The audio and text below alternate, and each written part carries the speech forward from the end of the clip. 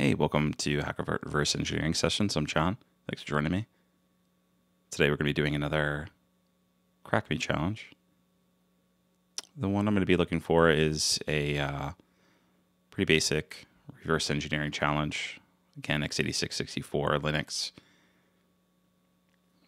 This one ends up being a kind of interesting one where the input doesn't always work. It works based on time. See this kind of work here. When I run it, it asks me for a password. I type that in, and it just tells me incorrect password.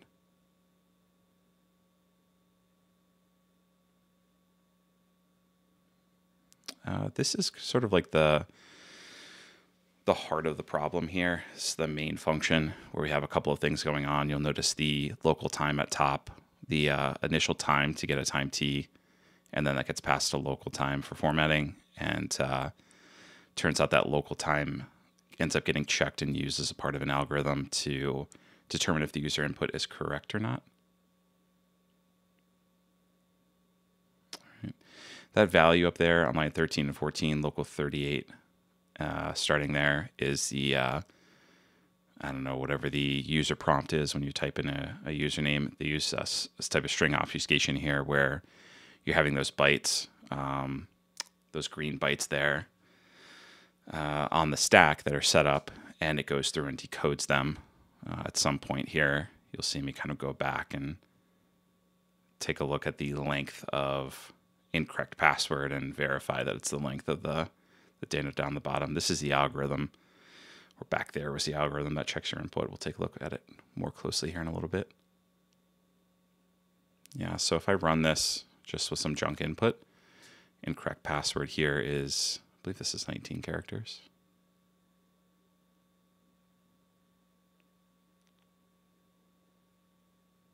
Yep. And if you look here, we have 8, 8, and 3. So that's 19 characters. That's going to be our incorrect password once it gets run through that for loop and printed out. I don't need to prove that to myself. I'm pretty sure that's exactly what happened. So I just kind of make the assumption that that is correct and move on. This one, I kind of keep coming back and renaming that function a little bit. It's essentially taking the string length of the user input, and if it's exactly equal to 15,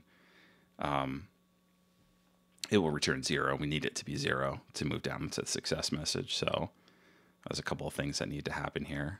And that's pretty much it. So inside of that ret0 or that return function is where we're going to go. You know, it's really hard to document those things and make them nice and clean and understandable, at least for me. Like when I draw things out on paper, I'm like spatial. So I'd like to have things kind of drawn off with boxes around them and lines between different notes. And, you know, it's easier for me to organize it this way. So I just copied that function, brought it out here, and I'm going to line up all of the bytes that are being modified in this buffer, the param1 buffer, which is basically just the user input. And then we're going to go through and see how to satisfy all of the checks. This one is very doable from like a manual standpoint. If there were hundreds of these things, if the input was really large, that's probably where I would try to bring the stuff in and do some auto formatting with Sublime, like macros and stuff to set it up real nice, and then just maybe pass it to something like Microsoft Z3 and just have it solve. You could also use Anger to collect the constraints yourself, but when it's like this, you can pretty much easily collect the constraints yourself without having to do symbolic execution. So while we're going through this, we can see param9, actually param1 9th offset, which is actually the 10th character, will essentially just be an F. As long as that equals F, it's going to continue and satisfy that. And we're going to have to keep going down through all of the things here. The one without the index, param0, that star print 0, is going to be the first index, or index 0. Here I'm just verifying to myself that and right there isn't necessarily needed. So I'm going to go through and I think delete those at one point just to make it a little less complex, I guess.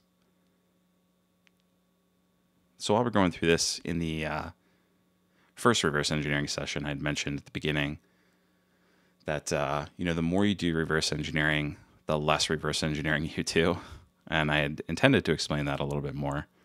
It turns out that the more you do this professionally, the more you kind of take on different roles and wear different hats. It turns out that people who are newish to maybe like mid-career tend to do a lot of the bulk technical work.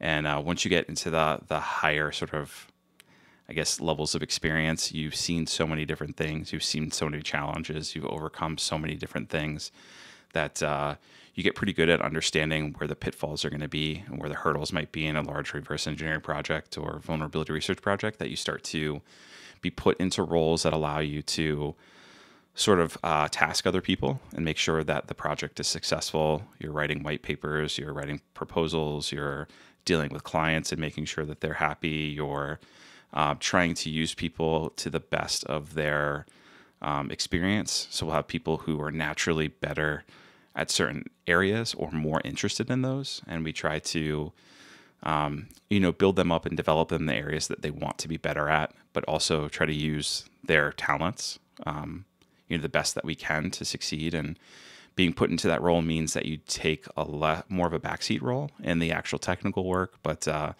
you start to steer the ship a little bit more. So it's odd, but the more you do this, the less technical work you have to do.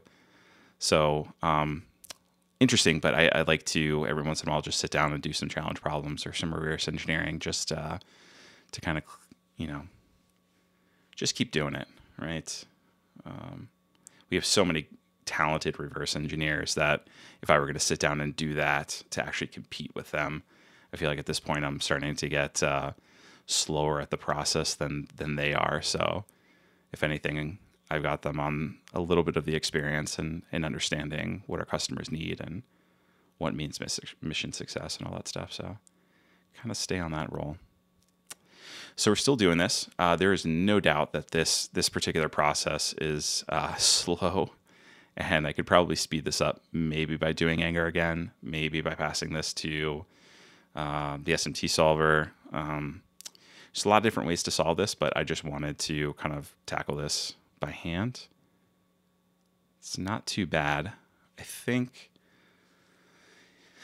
maybe if this were more than 32 characters, maybe 64 or something is probably my breaking point where I would abandon this process here and try to format this for Z3, or perhaps use symbolic execution to get those constraints for me and pass it in, using something like anger.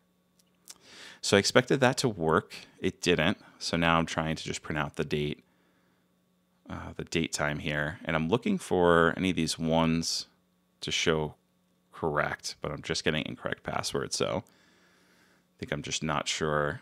There we go. That worked. I might have just had something messed up with my formatting or had an extra character in there or something. So what you'll see is you'll see a correct password at 21, and then you'll see one at 27. Why does 1 and 7 work? Well, we'll kind of show that here in a second.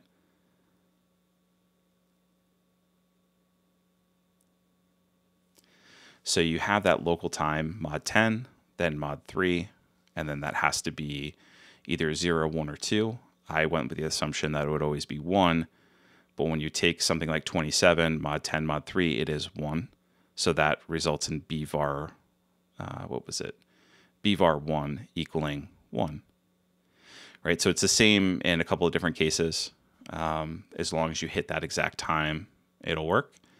You can sort of evaluate the other ones and then pass those in. But that's the way I decided to do it. Until next time.